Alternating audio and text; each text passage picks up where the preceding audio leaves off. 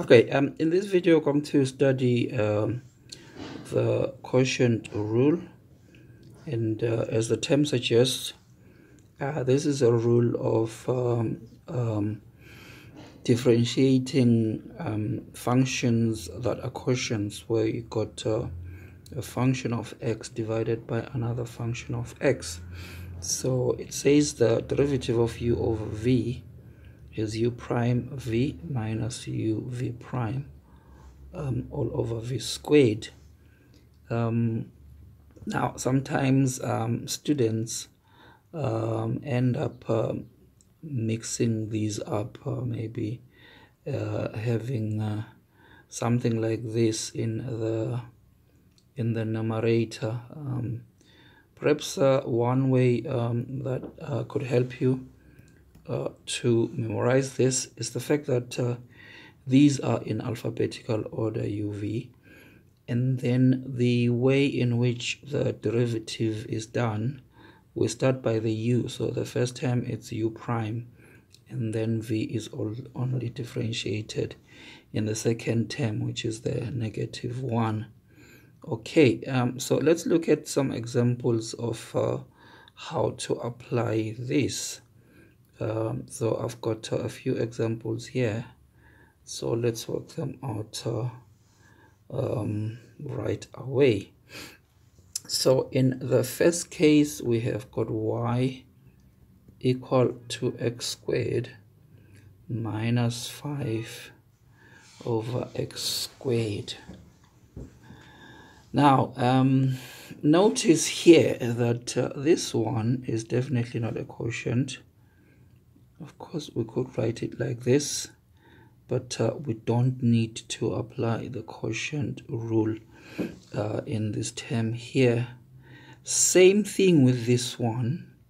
While it looks like a quotient, since the numerator is not a function of x, then that is actually just something disguised as a quotient. You see here, both of these must be function of x. So here, the second term, we can actually rewrite it. So this thing is going to look like minus 5x to the power minus 2.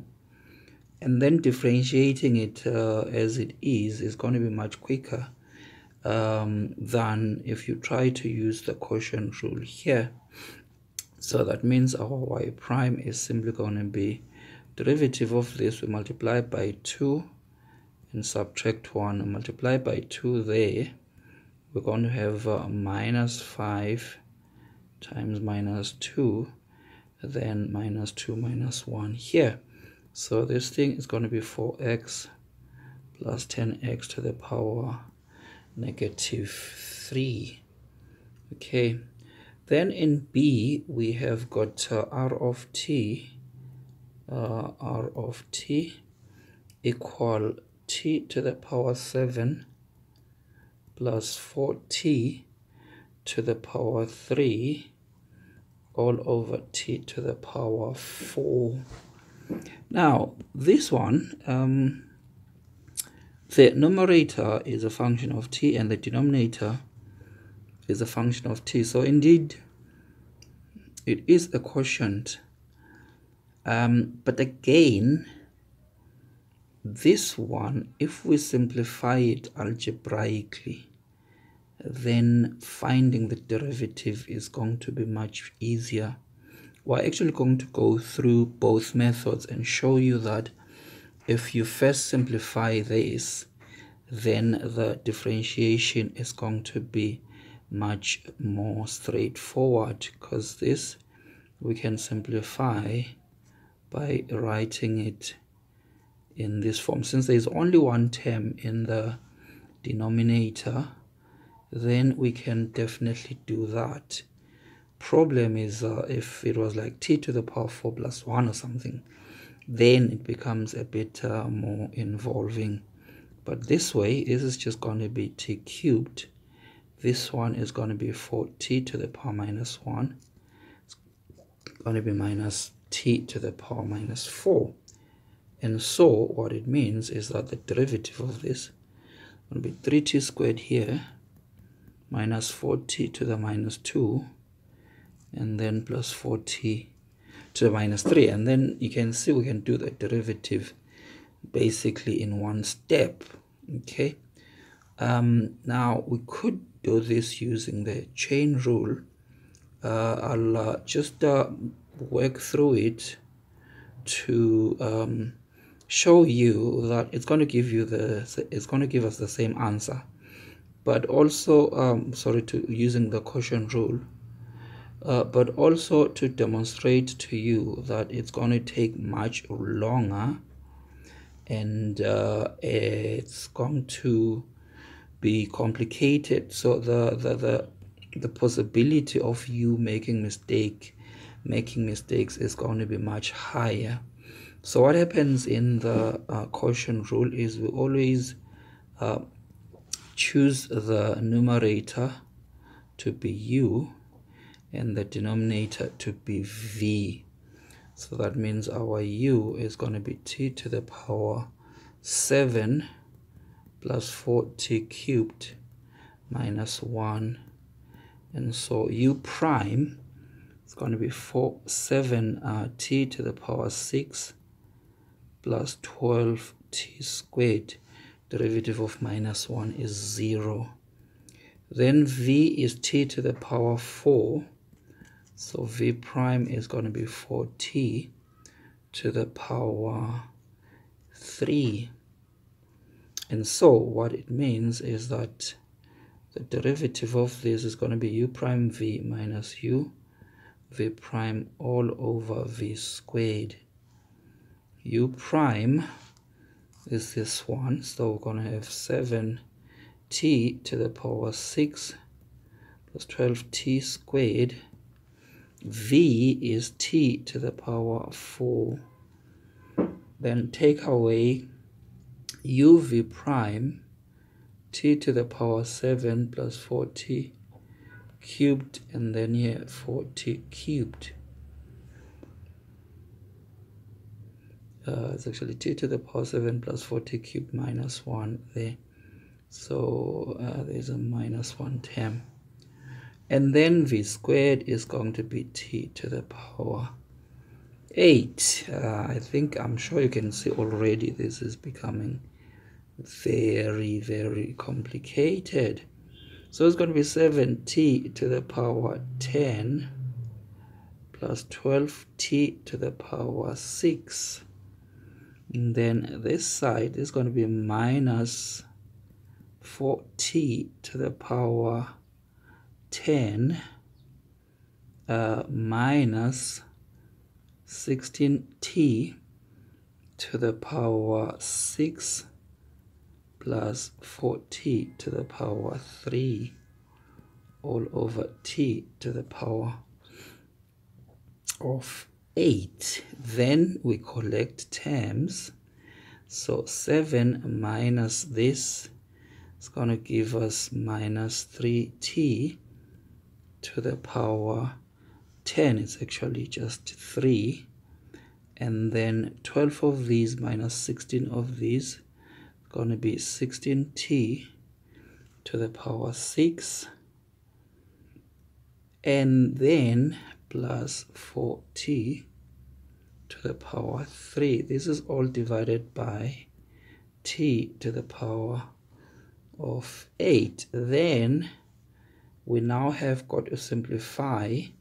So we are now basically doing what we did in the other method to simplify this so that it becomes easier to differentiate. So you can see that at the end of the day we're going to do this same step, which is the same as what we did here. Okay, but this is after a lot of work.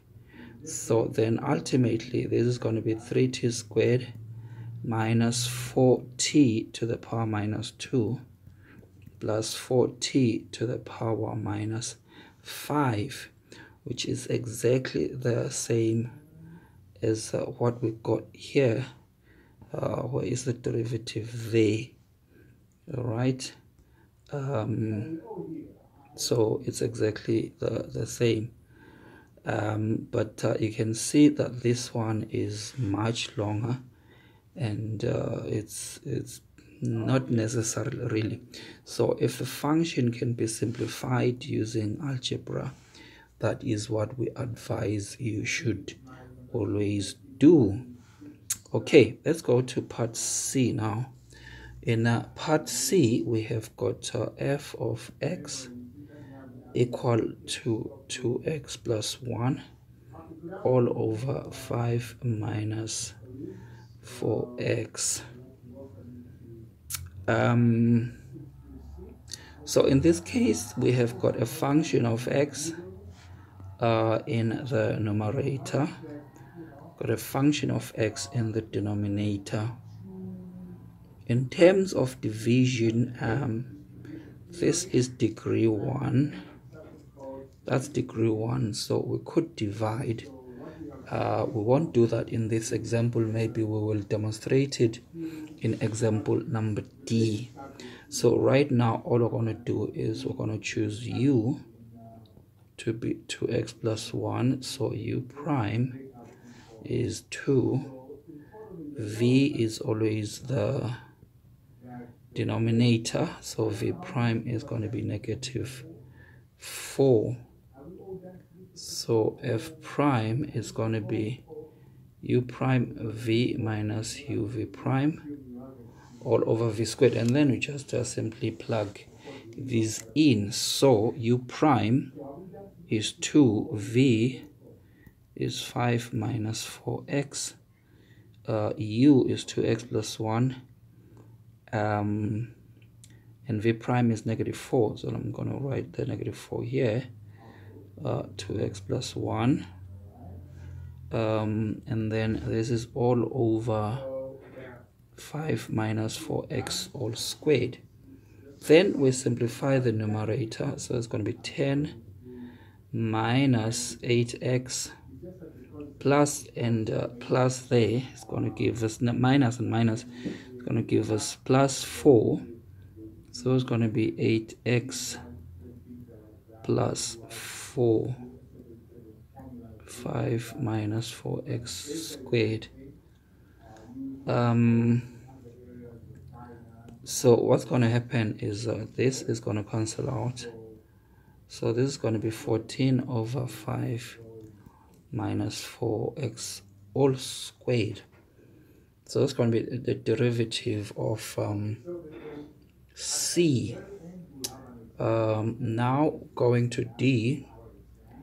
In D we have got g of x, which is 2x squared plus 3 all over x squared minus 2. Again we have so we've got a quadratic in the numerator and a quadratic in the denominator. I'm going to do this one using two methods. So in the first method, I'm just going to use the quotient rule straight away, and then in the second method, I'm going to show that because this is an improper rational function, so we could divide here using long division first before we differentiate. So that's what I'm going to show you.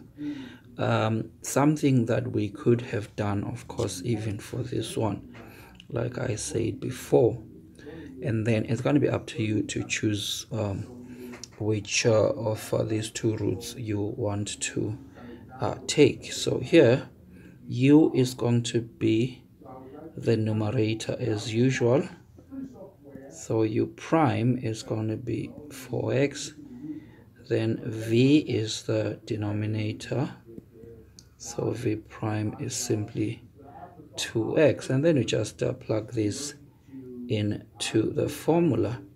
So again, uv minus uv, we start by differentiating the u. We said if you want to memorize this, we always do the differentiation in alphabetical order. So u prime is 4x, so this is going to be 4x, v is x squared minus 2, then v prime is 2x, u is 2x squared plus 3. So this is all divided by this all squared. Remove the brackets in the numerator. We're going to have 4x cubed minus 8x. This is going to be minus 4x cubed minus 6x, all divided by x squared minus 2 all squared. Then you're going to notice that 4x cubed is going to cancel out. So this thing is going to be negative 14x, all divided by x squared minus 2. All right. So in method 2, we're going to divide first. So using long division. So in the denominator, we've got x squared minus 2. In the numerator, we've got 2x squared plus 3. So we simply write this here, 2x squared plus 3. So x squared goes twice to 2x squared, so 2 there. So that's going to be 2x squared minus 4 here. So that means the remainder is going to be 7. So this is telling us that g of x, which is 2x squared plus 3 over x squared minus 2, we can actually write as 2 plus 7 over x squared minus 2, of which now, since the numerator here does not depend on x, we can simply write the second term like this, which means we can now differentiate the second term using the chain rule. So that means g prime is going to be, the derivative of 2 is 0. So it's just going to be the derivative of this one, 7 times negative 1. Then we keep this fixed, we subtract 1 here, then we multiply by the derivative of that, which is 2x. So what's going to happen is we're going to have 2x times negative 7, so that's negative 14x, and then this is divided by, we can bring the x squared minus 2 all squared in the denominator, and you're going to notice this is exactly the same answer as we got there. But yes, since we started by using algebra to rewrite this, then the differentiation is pretty straightforward. Okay, so let's go to the next example. Is E. So in E we have got h of t. Now it's actually h of lambda. H of lambda equal to lambda plus 3 over 2 lambda minus lambda squared. Now notice in this case that we have got a proper rational expression. A degree of this is 1, degree of this is 2. So that means for this example, it wouldn't be possible to have to work this out using method 2, because this is a proper rational expression. It's only going to work if either the degrees of the numerator and denominator equal, like this one and this one, or if the degree of the numerator is higher than the degree of the denominator. So here we go straight away and use the quotient rule. So u prime. So we're telling you all this just so that when you think about these things, you think in a balanced way with all the options, okay, not in like parallel lines, just thinking only one way. Okay, so u prime here is going to be 1, v is going to be 2 lambda minus lambda squared, so v prime going to be 2 minus 2 lambda. So the derivative of this is going to be u prime v minus uv prime all over v squared. So u prime is 1, so times 2 lambda minus lambda squared, that's v. Then we're going to have uv prime, so let's write u first. U is lambda plus 3, v prime is 2 minus 2 lambda, and then this is all divided by 2 lambda minus lambda squared all squared. So simplifying here, we've got 2 lambda minus lambda squared. Let's do this like this. So that's going to be 2 lambda minus 2 lambda squared plus 6 minus 6 lambda. Okay. And then when we remove those square brackets, so this is 2 lambda minus lambda squared. This term is going to be plus, so 2 lambda squared. 6 is going to be minus, and then these two work out to negative 4 lambda. With the minus is going to be 4 lambda, 2 lambda minus lambda squared. So finally, this thing is going to work out to, the lambdas are going to work out to 6 lambda.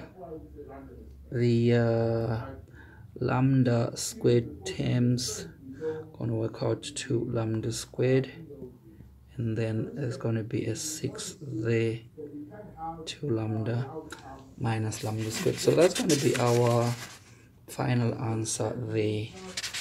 All right, so at this point we're going to give you just a few to try out. All right, so we would like you to try these examples here.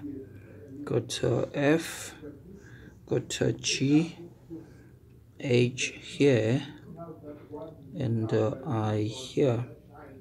So if you just want to pause the video, have a go at these, and then when you press play, then we will show your answer, our answers, which you can compare with yours. All right, we're now going to go and show you our solutions for problems F to I.